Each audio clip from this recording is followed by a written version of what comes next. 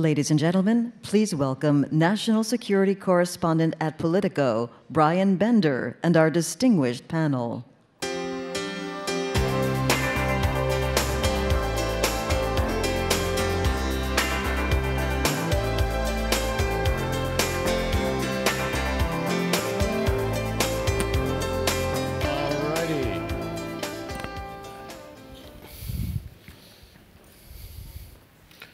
Thank you, everybody, for coming and for sticking it out. I know it's getting late in the afternoon. I'm very pleased to be here. Thanks to Concordia for such a great event.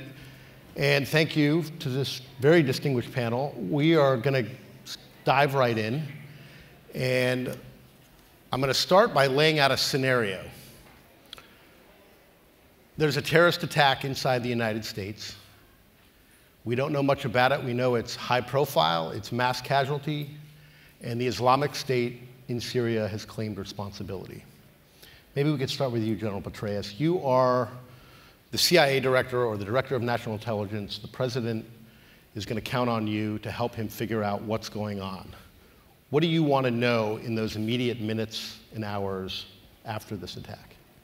Well, I think most immediately you're trying to think about, are there other possible attacks connected to this? So you're immediately not only trying to figure out what took place, how did it take place, what was the cell structure, who supported it, how did they take the various actions that they did, but you're also very concerned about the prospects of additional attacks. I mean, Fran lived through the 9/11 attacks, and I was in uniform at that time, actually deployed in the Balkans. I remember our concern was that there's more coming.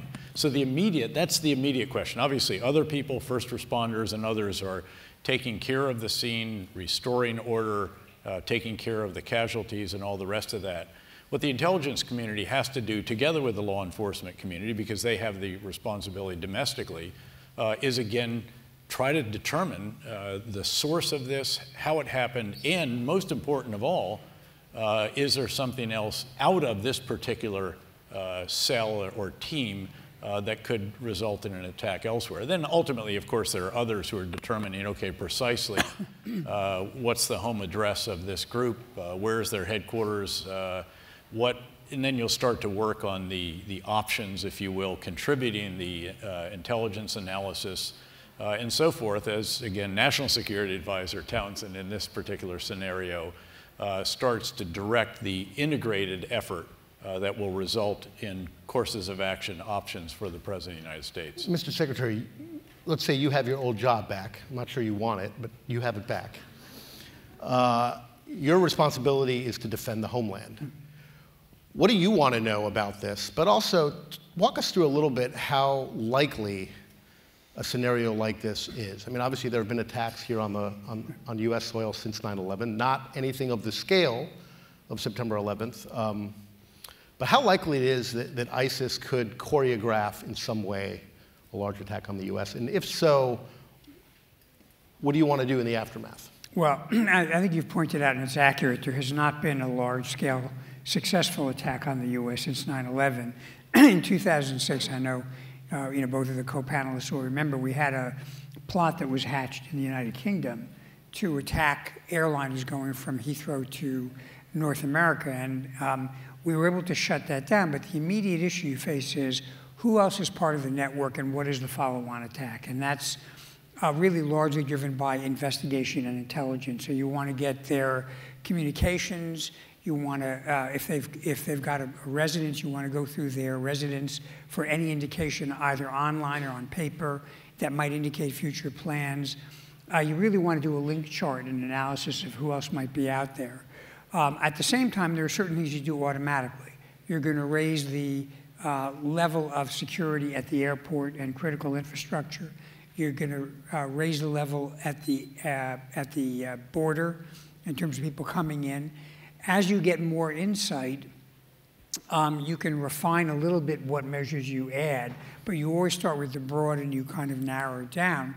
And then the last element, and again, this falls within the domain of intelligence, is you really want to review all the metadata indicating whether individuals were in contact with somebody else once you've identified who committed the act, so you can see if you can follow the chain elsewhere. And that's the critical value of the metadata program, the collection of metadata. You know, could we have this again? We've done a lot to make it very difficult to infiltrate a number of well-trained operatives to the US. What we've typically seen are situations where people get inspired or they get online recruitment. We could get a returning foreign fighter or two, but I think the idea of having what we got on 9/11, which was 19 people coming in as operatives, is quite remote. And I think, frankly, the model now for terrorists tends to be either recruiting groups in place or inspiring them. Well, let's unspool this hypothetical scenario a little bit more. A piece of intelligence that is learned in the aftermath is that this attack was planned by a veteran of the civil war in Syria who fought for ISIS, is a European citizen, so holds an EU passport, and came into the United States through normal methods, normal immigration methods, to hatch this operation. Fran, talk about your views on how well prepared we are to anticipate those so-called foreign fighters that have gone into the battlefield, have presumably gotten battlefield experience, training, indoctrination, and as we've seen in some of the attacks in Europe, then go back to where they came from and try and inspire others. How good are we at that? Where else do we need to go? So in the wake of 9/11, we really did learn the lessons of trying to pull together law enforcement and intelligence information to get a fuller picture. And what we found after the large-scale Paris attack was that our European allies, their information sharing, they had not learned that lesson. They hadn't lived through it, quite frankly. So that's not pejorative. It's just the reality, right? Once you've lived through a really large-scale attack, you're forced to learn the lessons. And so US officials, the intelligence community and law enforcement, have worked quite closely with our European counterparts during the Obama administration and now the Trump administration to ensure that sort of more seamless flow of information, especially as it relates to foreign fighters. Look, our European allies have got a much bigger problem than we do. There are far more Europeans in that battle space than there are Americans. But in your example, right, if it's a European coming in, the first question of the National Security Advisor to particularly the intelligence community is, what did we know and when did we know it? Do we have information, or do our allies have information? Can they be helpful to us? It depends on which European country it is in terms of the capability of that intelligence service.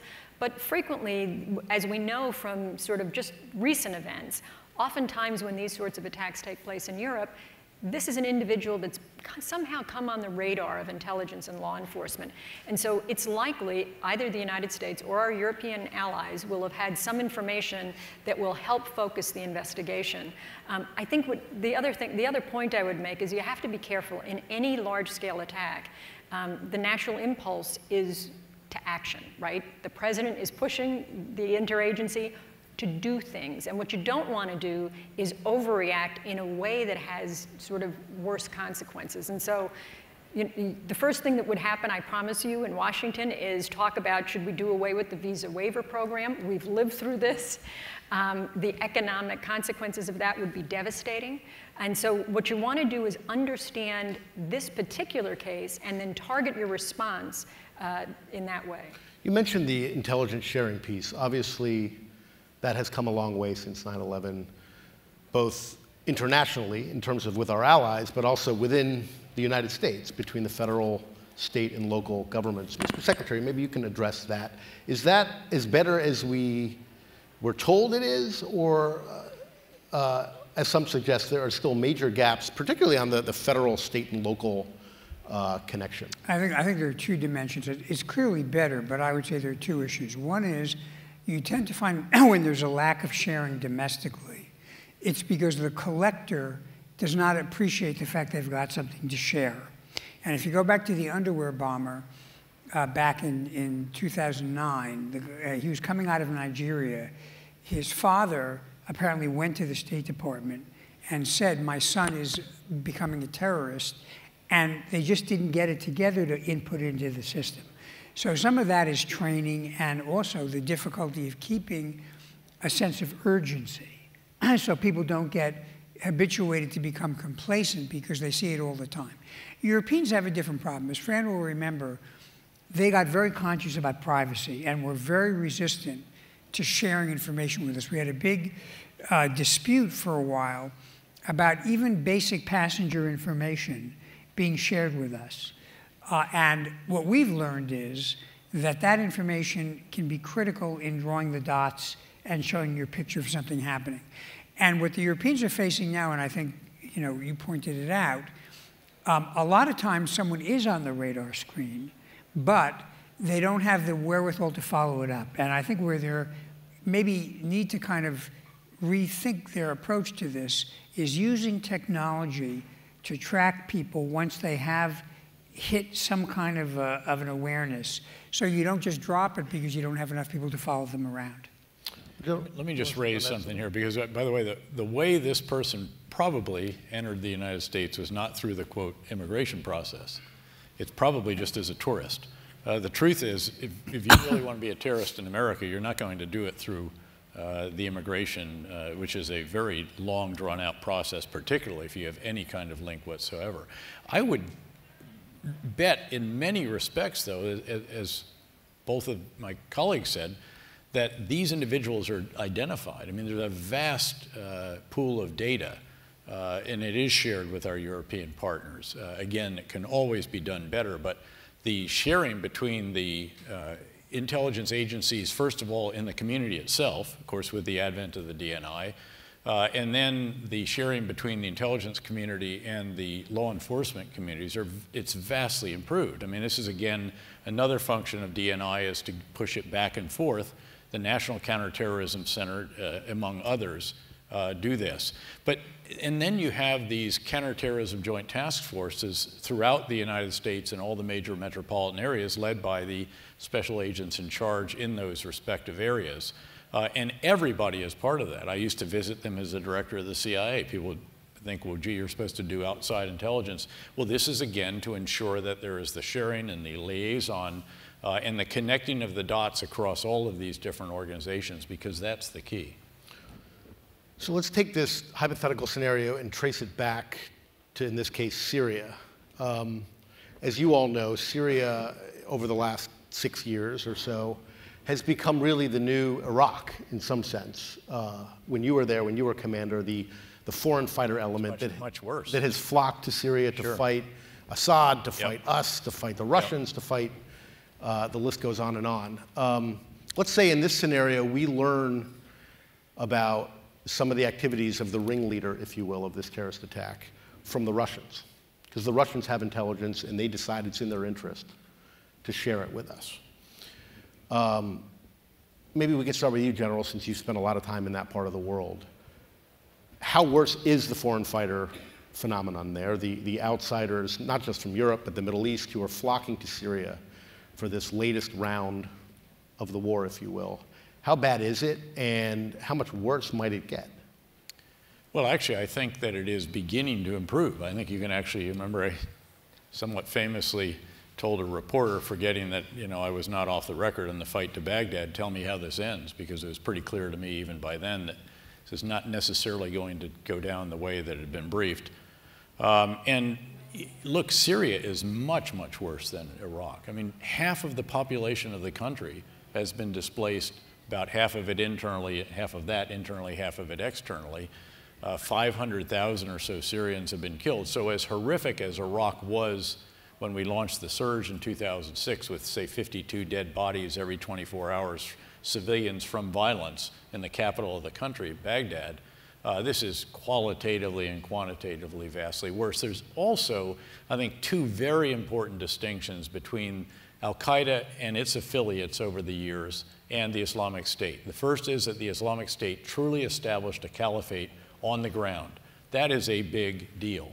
And the second is that they've been very, very diabolically, barbarically clever in using the new battlefield domain, which is cyberspace. They've used internet service platforms, social media, all the different opportunities that are out there in the regular web and also the dark web. And the skill and sophistication of what they've done is very, very impressive. And I contend that that is the area, in fact, where they're needs to be an enormous, considerable effort by those that control these social media platforms and the internet service providers. Prime Minister May has said enough is enough about allowing extremist content on there. Now, it's much easier said than done to get it off with artificial intelligence, machine learning, and so on, but we've got to do better and better at that. Let me ask our other panelists that question. The online recruitment, the sophistication, if you will, that what groups we think of as fairly unsophisticated have figured out. Are we losing that battle, the battle for hearts and minds, whatever you want to call it, on the internet, and also the battle just to get ahead of their planning and all the things that they're doing in the open, on Twitter, et cetera, but also on the dark web? Well, you know, I think there are a couple of challenges to this, and bear in mind that what people think of as the web is really, the visible part is really only a small fraction of what you have underneath. I think there are things we can do better to track recruitment and incitement and to shut down recruitment and incitement. You get more subtle things where there might be, you know, something out there that's not quite at the level of incitement, but they're monitoring who goes onto the site, and then they're reaching out to those people using a tool that's encrypted or something like that in order to try to create a relationship. Not terribly different in some respects than what pedophiles do to groom children. And so, I mean, I think some of those same techniques can be deployed here. But in the end, you know, and this is a bigger issue for Europe than it is for us, we have to also look at the people who are being attracted to this. Some of them are disaffected people who are marginalized in society. We also, to be honest, have a lot of people who are kind of mentally ill, who get attracted to this, and if it wasn't going to be this, it was going to be something else. And so we need to begin to work with the community to come up with a way to say to family members and friends, if you know somebody who looks like they're beginning to take a dark road, you let us know and we need to intervene. And to be honest, that may not be a criminal justice intervention, because it's hard to say to a parent, turn your child in so they can be put in jail. We need to start to think creatively about ways you can divert people into non-criminal supervision to kind of wean them away from this. So let me pick up on something Secretary Chertoff said. You made the analogy to pedophiles online. So that was an algorithm developed by a scientist so you could identify the images, right, and get child pornography off the web. I was so frustrated that across now, we're into our third administration trying to tackle this problem, and the government's been unsuccessful, that along with Senator Lieberman, I created a nonprofit called the Counter-Extremism Project. We went to that scientist who created the algorithm. He adapted it to be able to identify video and audio and pictures related to terrorism. What inspired us to do this were the beheading videos, the burning of the Jordanian pilot in a cage. And so we then went to the social media companies. I will tell you, to say that I was outraged and disgusted by how slow they were. Now, to give them credit, they've come around. There's been enormous congressional pressure. I was going to ask you about that. I mean, now that you've left government and you're on the private sector side, what more should the private sector be doing, whether it's social media companies or others, to assist the government without, of course, crossing their own red lines, and not to mention the civil liberties red lines? But what more can business leaders be doing, or what should they be doing that they're not doing? So I think now they've come to a point where they understand they have a responsibility. It's a difficult line for them, in fairness, right? Because what you don't want is the private sector to become censors. But not all speech is protected by the First Amendment. And there are some pretty clear, Mike and I are both lawyers, and there are some pretty clear, bright lines. And I think now the social media companies don't really want to be associated, right? Google doesn't want on you to pull up nor do their advertisers, pull up a website that is an extremist website, and name your company doesn't want their ads on the side, right? And so there's a commercial reason as well as sort of a good public policy reason pushing these companies to get much better. And this technology does exist. Again, this is a tougher problem than child pornography, which a machine can recognize more easily. And again, where is your right of free speech end and incitement to violence begin, which is really the test at the end of the day. But there has been progress. I spent a day recently with what used to be known as Google Ideas with Jared Cohen and his team. They've made quite considerable progress in how to do this, and now what they've got to do is deploy it in more substantial form, and the same with the social media platforms. Let's get back to our scenario. In the wake of this attack, and this alludes to what you mentioned earlier, Fran, there's public clamoring for us to do more militarily in Syria, to go after the bad guys, if you will. In our hypothetical scenario, the president is also calling for that. Leading members of Congress want to do more militarily.